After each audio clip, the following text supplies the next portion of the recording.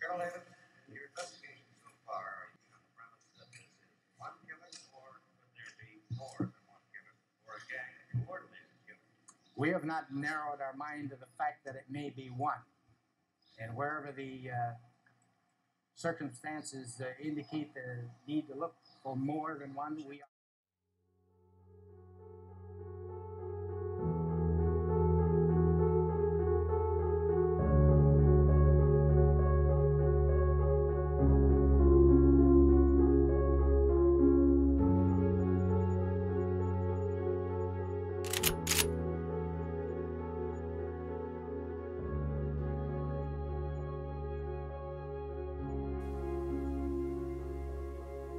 Speak for me.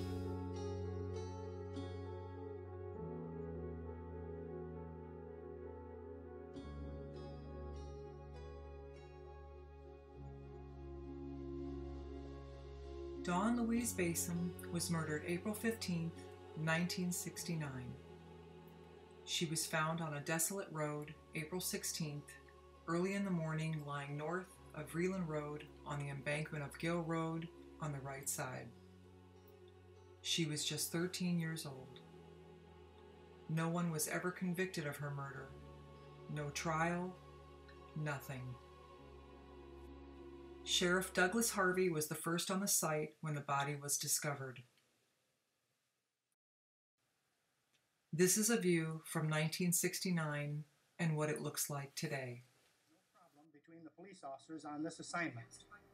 And any newsman that attempts to read such a problem into it is something of his own making. And I want to make that real clear at this time, so there's no misunderstanding. The police officers can work together and get along. And I would appreciate it if the newsmen would try to leave it that way and not try to create dissension, because it is not here. On April 15th, Dawn was dropped off at Depot Town to meet a friend. She stayed with him and some other people she knew for about an hour.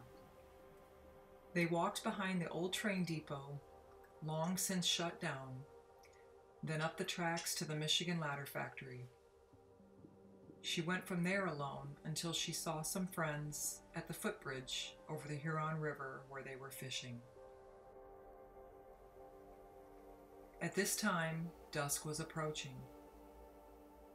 They talked for 5 minutes, and Dawn asked if they would walk her home. They declined. It was getting dark. When asked by police, the boys said that Dawn didn't act afraid, so they didn't think anything of saying no. She was last seen at the brief 40-foot shortcut that leads from the Penn Central tracks on Railroad Street, running parallel to the side of the tracks. A train was due. The Wolverine, one of the last running passenger trains, arrived on time at 7:25 p.m. A 31-year-old railroad buff living nearby was waiting to time the train's arrival. While standing on a knoll alongside the tracks, he saw Dawn rush past him. He last saw her approaching the old Riverside building. The cook on the train said he saw Dawn walking down the railroad street around 7:35 p.m. when the train pulled out on schedule. Here at this section of the tracks is LaForge Road, where Dawn would turn right and head to her house 150 yards away. The sun had set at 7:15 that evening, so it was already dark. The apartments in the distance were not there in 1969. What was there was the Michigan Ladder Factory, municipal buildings, and a short train track for freight unloading that veered off to the north. Something happened here that will never be known, other than she was attacked, forced, and abducted. Why is it so hard to correct myth?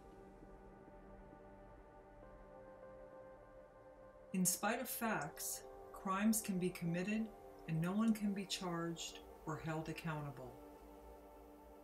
In the case of Dawn Basom, who was murdered over 54 years ago, the case has never been cleared. No one has ever been arrested, and no one has ever been sent to jail.